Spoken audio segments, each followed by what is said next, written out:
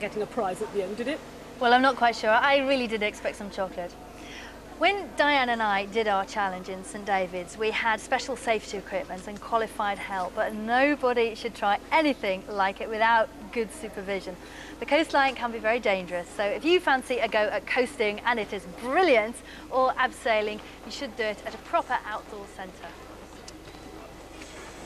Diane, I'm not sure you've got the right qualifications to be a deputy manager, I'm afraid. So far around your leisure centre, I've seen very little to convince me you're doing a good job here. I mean, how prepared is your gym for fire? How prepared is it for an outbreak of contagious diseases and chemical spillages and nuclear waste? I don't think you've fully thought this one through, Diane.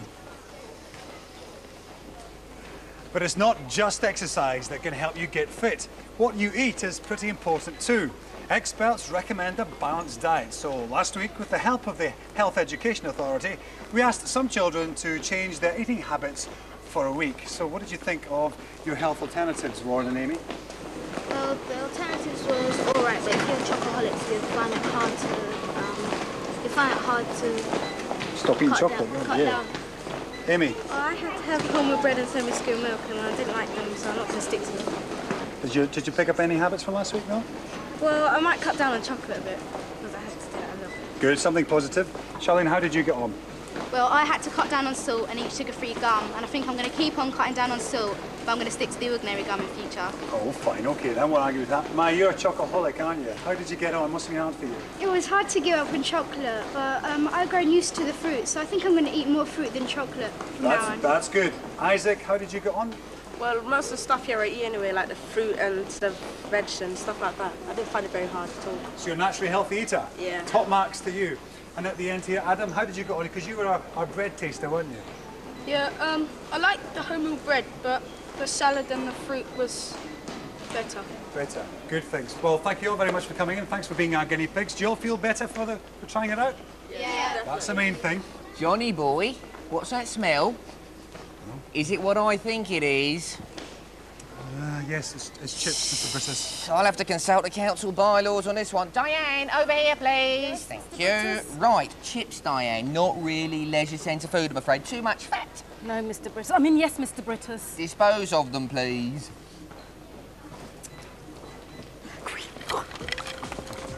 Well, one of the easiest ways to keep fit is with a skipping rope.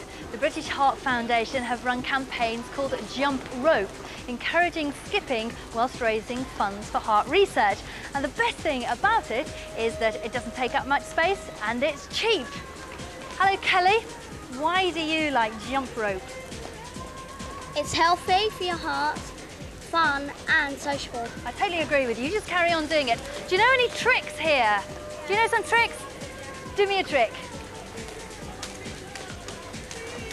Wow, that's brilliant.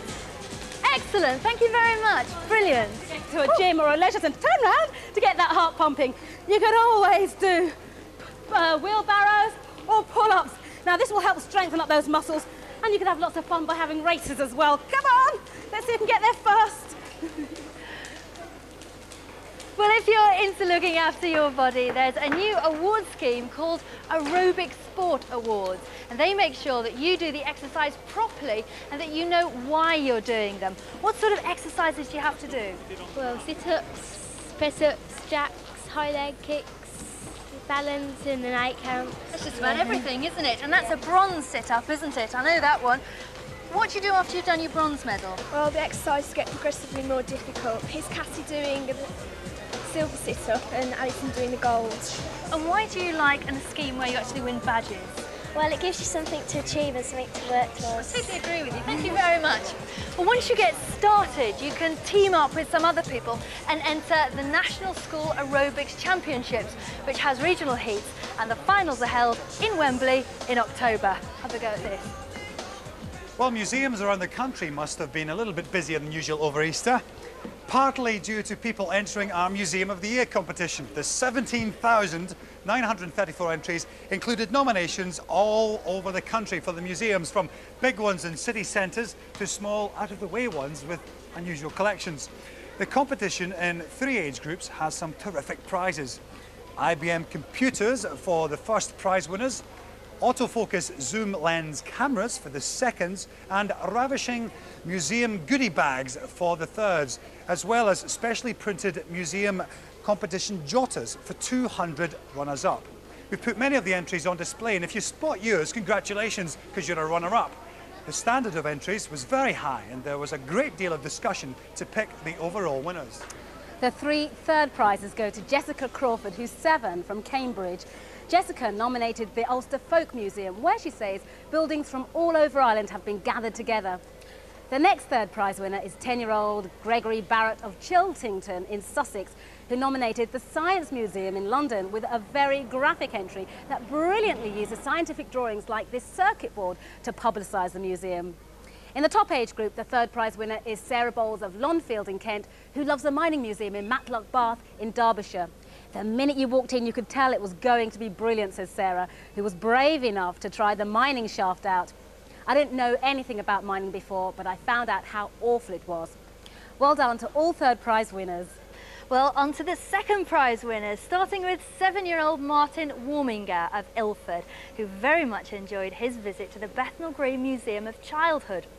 Second in the 8s, 9s and 10s is Tom Allen from Andover, who nominated the Andover Museum, which, as you can see from Tom's entry, is obviously bursting with great attractions like dinosaurs and ancient uniforms, as well as computers, sounds and music.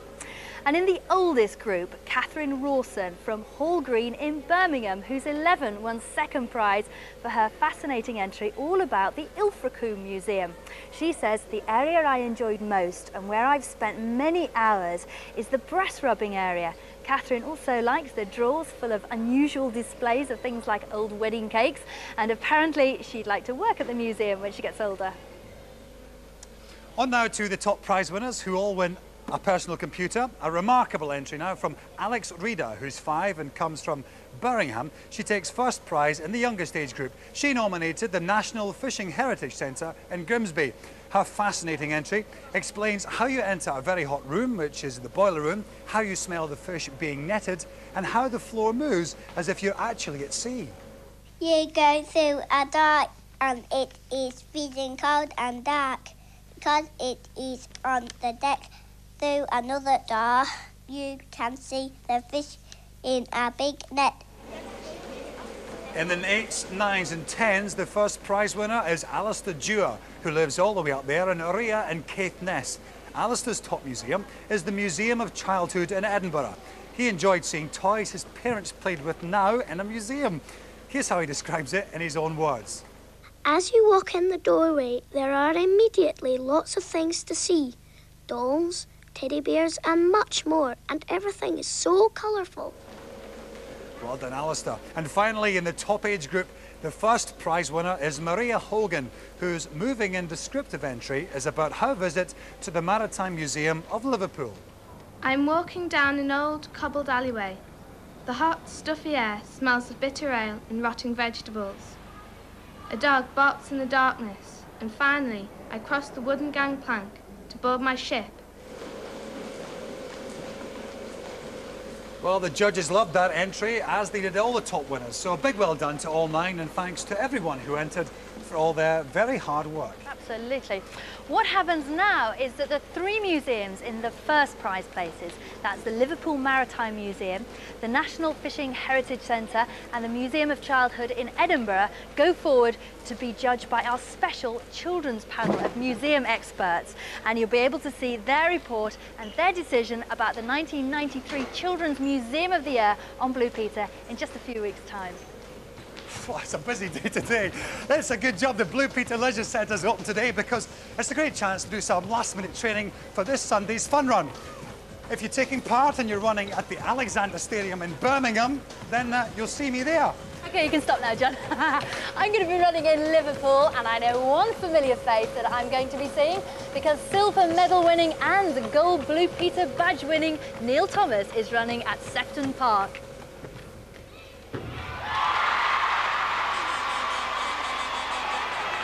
Derek Redmond will be hoping his hamstring lasts for his fun run at Willen Lake Park in Milton Keynes.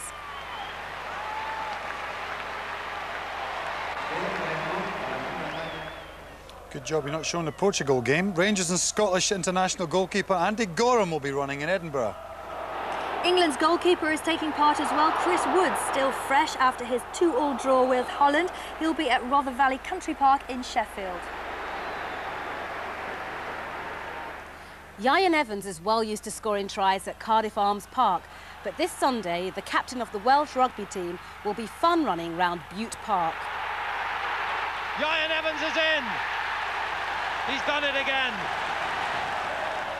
London Marathon winner Eamon Martin will be joining Diane and Bonnie at Basildon. And Eamon Martin, his first ever marathon from Basildon, comes home to win the 1993 race.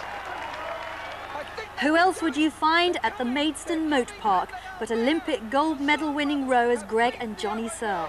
And that is a great achievement. I'm exhausted. Well, good luck to everyone. Even if you're not registered, get sponsored and come along and run. Mr. Brittis, I think I would make a really good deputy manager. Look, I've just got my first aerobic badge. Fascinating, Diane. This is a leisure centre, by the way, not the RSPCA. Now, you probably think all this paperwork's a little bit unnecessary. Well, we had thought that. My only concern is for the children, the safety of the children, the welfare of the children in your centre, all right? After all, children are our one glimpse of eternity. Now, pay attention, everyone. I've completed my inspection, and I'm afraid you haven't made the Whitbury grade, sadly. Oh, are you sure? But a little bit more work, and one day, very soon, you could all be part of the Brotherhood of Leisure Centre Managers, all right? Tell Peter Purvis he owes me £1, all right? Now, where's Shep? Shep. Shep, it's a bit out of date. On about. Should we just stick to making television programmes? Good idea. Very good idea. Well, there's no BP on Monday because of the bank holiday, but we're looking forward to seeing loads of people over the weekend. Get out, get running at the fun runs. We certainly are, but we will be back on Thursday with drummers, runners and green buildings. So we'll see you then. Bye. See you, bye-bye. Come on, Shep, wait. I beg your pardon, your name's Bonnie, isn't it? Wake up, come on. You're supposed to be watching me. This is how you do it. What's he doing asleep? He's asleep. He's asleep, not asleep. All these people working out, he's asleep, I don't believe it.